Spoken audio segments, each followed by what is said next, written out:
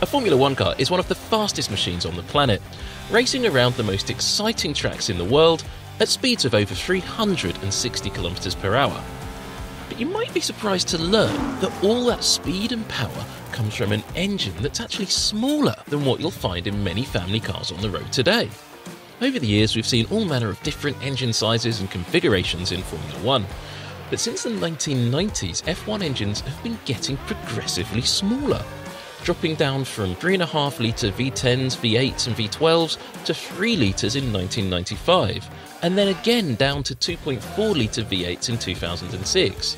But in 2014, the F1 rulebook mandated a sea change in engine regulations, and the watchword for these new power units was efficiency. Firstly, the size of the engine was reduced down to just 1.6 litres or 1600cc, and a turbocharger was added.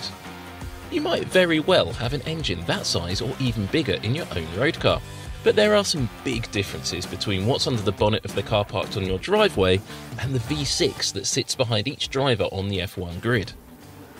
For starters, the turbocharged 1.6 litre engine in a typical family car might produce around 160 horsepower, but a modern Formula One car has over 1,000 brake horsepower, and the combustion engine alone produces 850 to 900 brake horsepower. Formula One cars, like many modern road cars, are of course hybrids, and some of that power comes from the electric motor and some from the engine, but we're going to get to that. So how can an engine smaller than that found in millions of cars on the road today create so much more power and propel a Formula One car to such astonishing speeds? Well, to answer that question, we need to understand how combustion engines work. In very simple terms, a standard road car internal combustion engine running on petrol works by taking fuel and air into a cylinder and squeezing them together.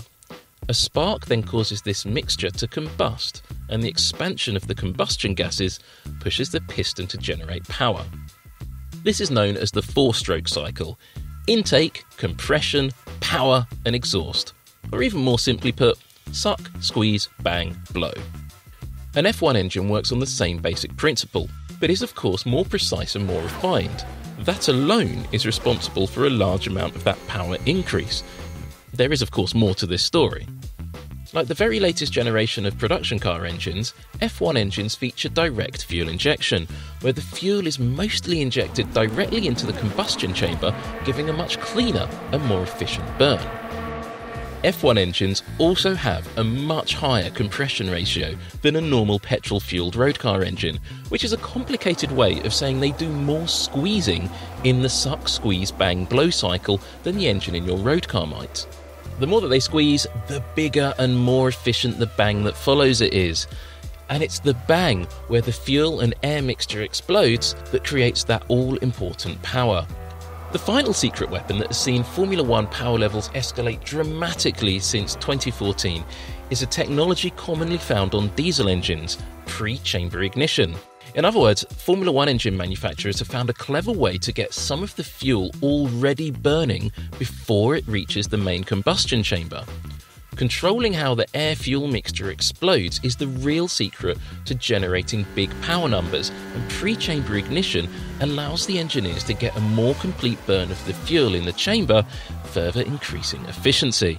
But crucially, that's only one part of the story, because in F1, the engine, or by its full name, internal combustion engine, or ICE for short, is only one part of the power unit.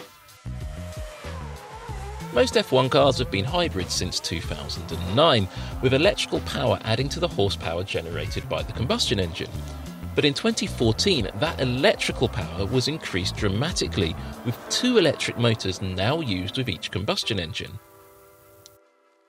The first of these is the MGUK, which stands for Motor Generator Unit Kinetic. This device is connected directly to the crankshaft, and it collects energy that would otherwise be lost when the car is braking. That recovered energy is then stored in the car's battery until the MGUK deploys it back through the crankshaft, some of it at the command of the driver to give them a power boost, either for some extra speed on a qualifying lap, or when trying to overtake another car, or even when defending from a driver behind. This is a similar principle to technology used in electric and hybrid road cars, which use regenerative braking to charge the drive battery. The MG UK on a Formula 1 car can deliver up to 160 horsepower, which on its own is approaching what an entire 1.6 litre family car can deliver out on the road.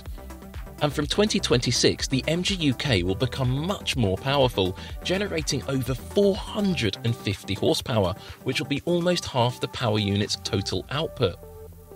The second electric motor is the MGU-H, which stands for Motor Generator Unit Heat. This motor does not directly put power through the driven wheels. Instead, it's part of the turbocharger assembly and takes waste energy from the engine's exhaust gases, which spin the generator to create power. That is then fed into the battery or directly into the MG UK to be used when needed. So as well as the turbocharged combustion engine, a Formula 1 power unit also has those two electric motors adding to the power available to each driver. But even without those extra gizmos, the ICE alone in a Formula 1 car is many times more powerful than its road car equivalent of the same size. So how else does it generate so much more grunt? First off, a road car engine might rev to around 5,000 RPM or revolutions per minute if it's a diesel, or 7,000 to 9,000 RPM if it's petrol fueled. But a Formula 1 combustion engine can rev all the way up to around 15,000 RPM, though most rarely exceed 13,000. In fact, if we go back to the suck, squeeze, bang, blow 4-stroke cycle, in a Formula 1 car that process happens around 200 times in the same amount of time it takes you to blink. Over a single qualifying lap, that equates to about 50,000 times. So as usual in Formula 1, it's all happening a lot quicker on track than it is on the road. Another big reason a Formula 1 engine is so much more powerful is all to do with efficiency, which was a key factor when the current engine rules were drawn up back in 2014. If an engine was 100% thermally efficient, that would mean it was extracting the absolute maximum amount of potential energy from each drop of fuel it burned. Road car engines are in fact only around 30% thermally efficient. The rest of the potential energy is lost in heat, noise and vibrations. When the current F1 engine regulations were designed, the intention was to see if the white heat of Grand Prix competition plus the incredible engineering might of the Formula 1 manufacturers could be used to improve on that 30% figure. To do this, the rules not only mandated a maximum amount of fuel a car could use in a Grand Prix, currently 110 kilograms, but they also mandated a maximum fuel flow limit. That is how much fuel can flow through to the engine each second, and that's currently set at 100 kilograms per hour. When this rule was brought in, suddenly there was a lot of potential performance to be gained if your engine could extract more power from each drop of fuel it used. Every little bit more you could squeeze out meant more power available to the driver and potentially an advantage over your rivals. Since that rule was introduced, F1 engineers have managed to drive up the thermal efficiency of their engines to over 50%. That's a huge improvement which not only delivers more speed for the drivers on track, but also helps their road car counterparts improve the thermal efficiency of the engines being designed for the next generation of consumer cars. So an F1 power unit is a hybrid with electric motors working alongside an incredibly efficient internal combustion engine to deliver well over 1,000 brake horsepower under each driver's right foot. Despite its enormous power, that ICE is based around the same fundamental principles as the engine in your road car. But like most things in Formula 1, it's the materials, the design and the detailed fine-tuning that make the difference from having the power to drive to work and back or do the weekly shop in your family hatchback to powering past your rivals at 360 km per hour at Monza or down the Las Vegas Strip.